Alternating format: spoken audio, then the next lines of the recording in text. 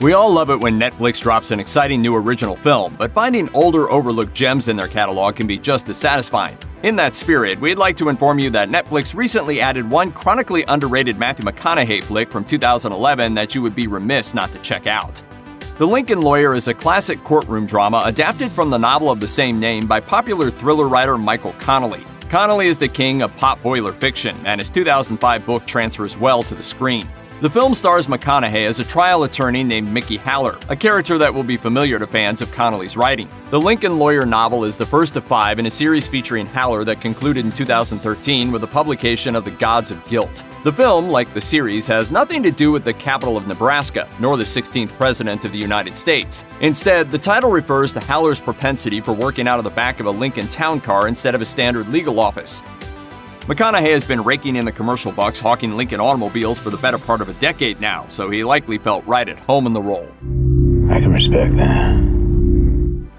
According to Connelly canon, Michael Haller is the paternal half-brother of Hieronymus Harry Bosch, another popular character who made the successful transition to screen on the Amazon Prime original series Bosch, though Titus Welliver's Bosch does not appear in The Lincoln Lawyer.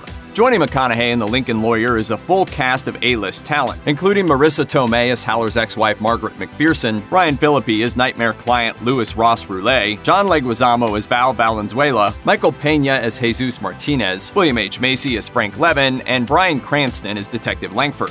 The plot of the film hews pretty closely to its source material. Louis Roulet, the son of a wealthy Los Angeles businesswoman, hires Haller to defend him in a pending assault case. Ever the champion of the accused, Haller takes the job and soon discovers that the details of the case parallel one of his former cases that ended poorly. As the Lincoln Lawyer dives deeper into the details, he realizes that these parallels may be more than mere coincidence, a condition that places him in an ethical bind. Roulet proves to be a thoroughly detestable character. The playboy son of a Beverly Hills real estate magnate, Roulet stands accused of brutally assaulting Regina Campo, a prostitute Roulet had contracted for services. Roulet insists upon his innocence and even concocts a convoluted story about how he must have been set up. After Haller and his chief investigator Frank Levin get into the evidence, however, they learn the truth of Roulet's history. This guy's got a type, Frank. To learn the rest of this complex narrative and experience its thrilling conclusion, you'll have to check it out for yourself. We won't spoil the action, but we can promise that the dramatic tension holds until the very last frame, and that both critics and audiences agree that it's a winner.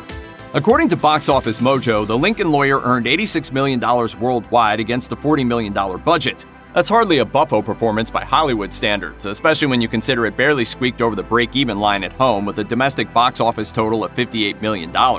It's reassuring that audiences are finally discovering this film via Netflix, since the critical response at the time of release was almost universally positive.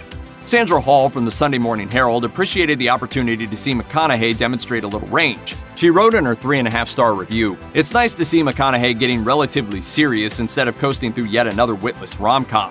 Ed Travis at Hollywood Jesus agreed with the positive assessment, writing, "Viewers are treated to a top-notch whodunit mixed with a wonderful central character played by a never-better Matthew McConaughey and sprinkled with dashes of street smarts and authenticity." Debbie Lynn Elias at Behind the Lens really summed it up with her take, writing, "The verdict is in, 12-0 in favor of The Lincoln Lawyer." That pretty much says it all. If you're looking for a tense courtroom thriller with a stellar cast, you could do a lot worse than The Lincoln Lawyer. Check out one of our newest videos right here. Plus, even more Looper videos about your favorite movies and TV shows are coming soon. Subscribe to our YouTube channel and hit the bell so you don't miss a single one.